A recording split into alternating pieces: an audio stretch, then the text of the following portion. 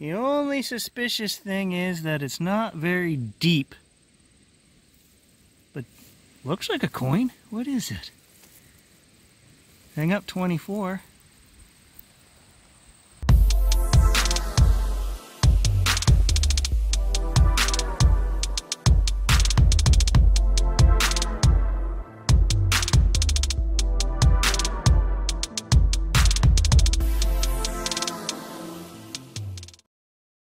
Good morning guys, Unfrequented World, and we are at a picnic site today. I've been here before. I found one silver, but I think the knocks might cut through some of the garbage. It was a pretty trashy site, so we're going to try it for an hour.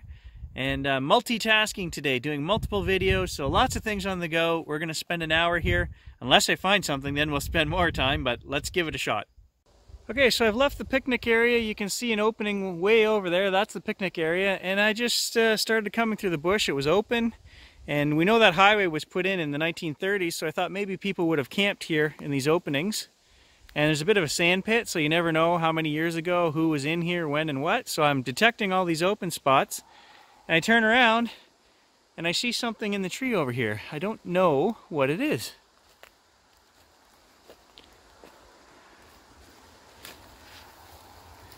Somebody's lunch? Oh yeah, look. Somebody forget their lunch when they were here hunting? I don't know why they would be here hunting. We're not 100 yards off the highway. Oh, I bet you I know what that is. I bet you that's a geocache. Yeah.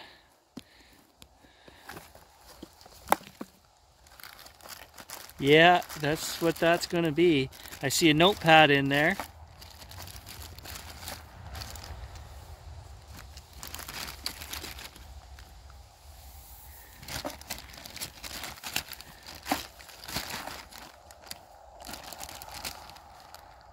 Okay, yep, some pens.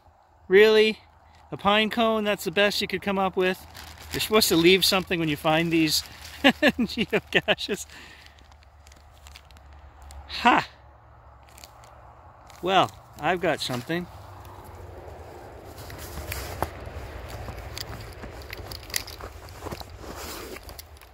Just dug that 5 minutes ago. There you go. I guess I'll sign the book too. Oh, don't be so cheap, Mr. Reed. Can leave a few pennies for the kiddies.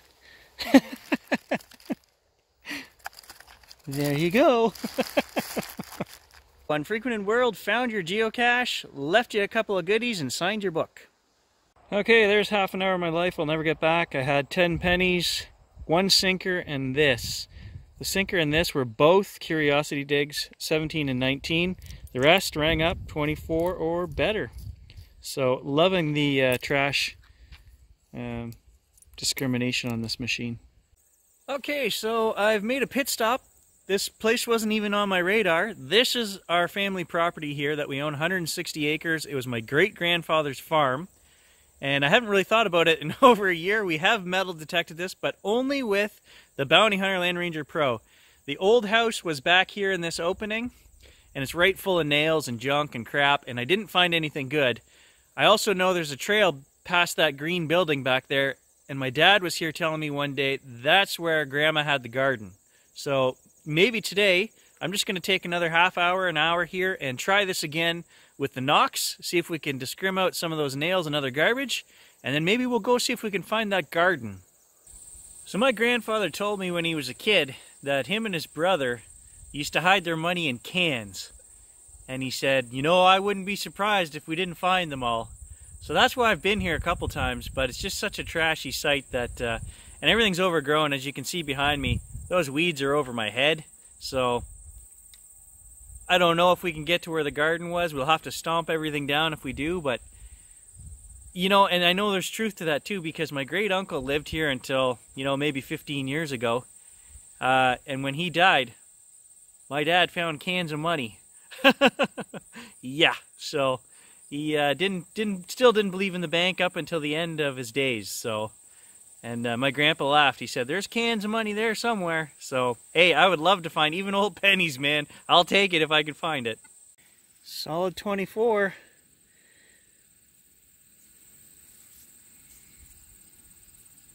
Bet you my dad was looking for that. The old place has lots of potential, that's for sure. I always felt that around those trees, if I was a kid, right, the house was right here, you'd probably pick a tree that you could remember and hide your stuff under. I have gone around those before with the bounty hunter. We're going to do it again with the Knox. I almost feel like it's like cheating with the Knox.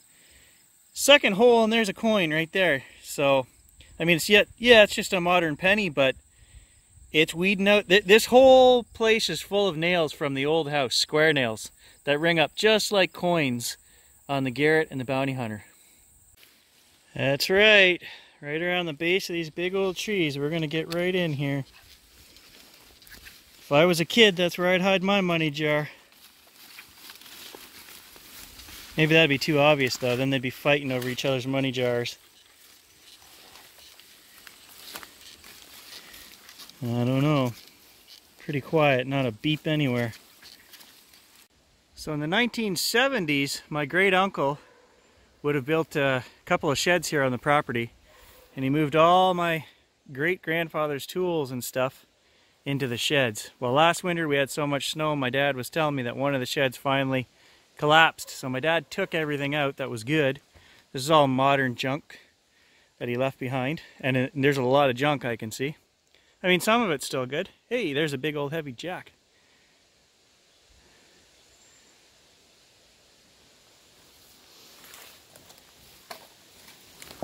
I've always wanted to know what's under these floorboards. What did he hide under there? Well, that's what's under them floorboards. Dirt. But I actually see an iron rod or something right here that's under the floor, so I'm going to throw this out of the way and take a look over there where it's a little deeper. See if there's any cans.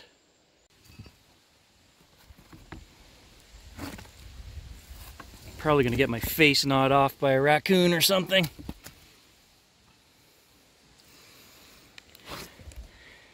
Hello.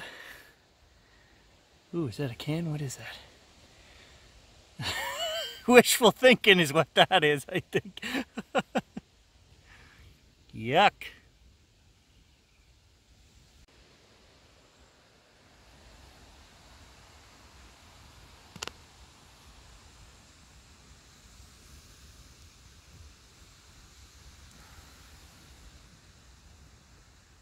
Hard to see in there.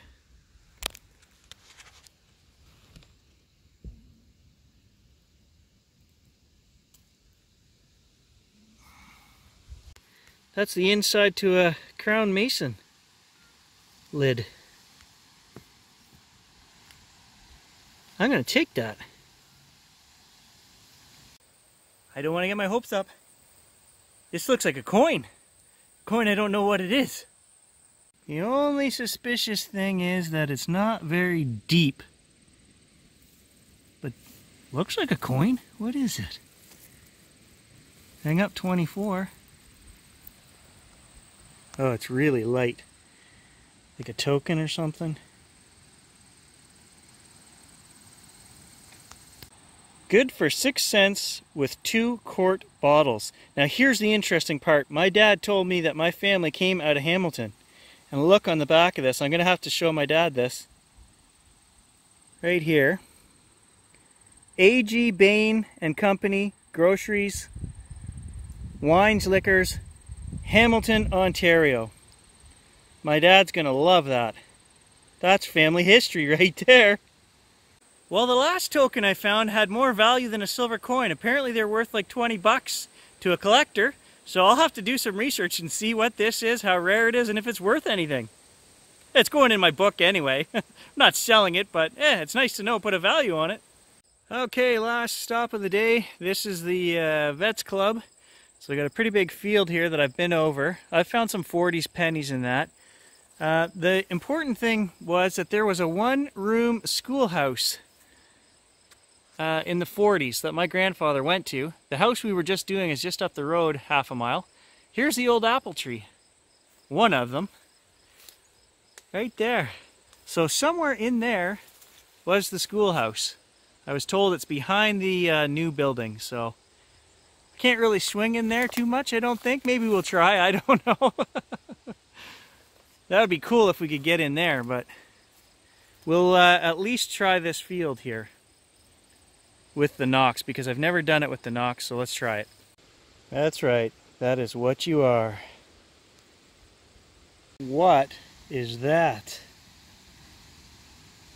I don't think there's any writing on it. It's heavy. It's got to be lead, I guess. I don't know. I'm going to brush it off. I don't think there's any writing or anything. I don't know. Is that just scratches, or is there some kind of writing on there? And it's not lead. I don't know what this is.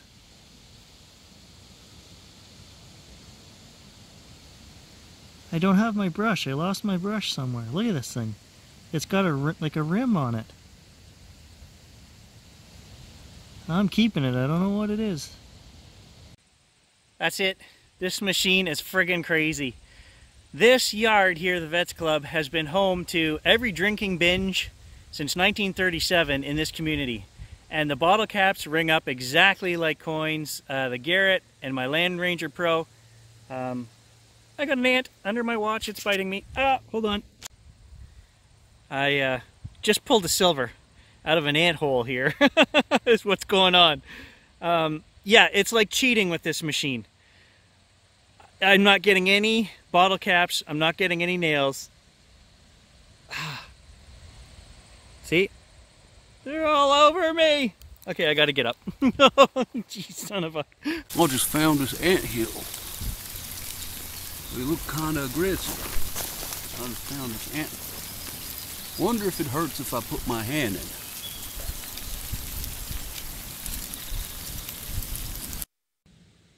Look at these little, there's a million of them there. Jeez. And in there is, I'm pretty sure, a silver dime. Oh yeah, look at that. 1955 Canada silver. It's like shooting fish in a barrel with this machine, guys. I love it!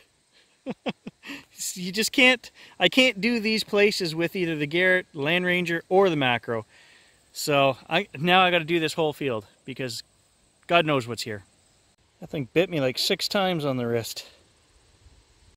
1945. Okay, so I'm just going to show you guys the amazing discrimination on this machine. I would not be able to cover this patch of ground, which is somebody has taken the fire pit and dumped the stuff here. And if we look, there's pieces of aluminum, there's cans, there's balls of tin foil full of charcoal, and I don't even know, piece of an axle, whatever that is, all kinds of stuff. My other machines would overload on that. Like, you wouldn't even be able to swing anywhere near that. That's Cruiser, Garrett AT Pro, and Bounty Hunter Land Ranger Pro as well. Watch this machine. So we are on field 2. So it is picking up all the individual stuff. 12s, 15s, 11s. Tin foil over there. But it is not overloading. And it's not giving any false signals. 1946. There's got to be more of them here, more silvers. 1952. That's not so exciting. But look what was in the hole beside it. I haven't even looked yet. That is silver. And I knew it was silver. Rang up solid 28.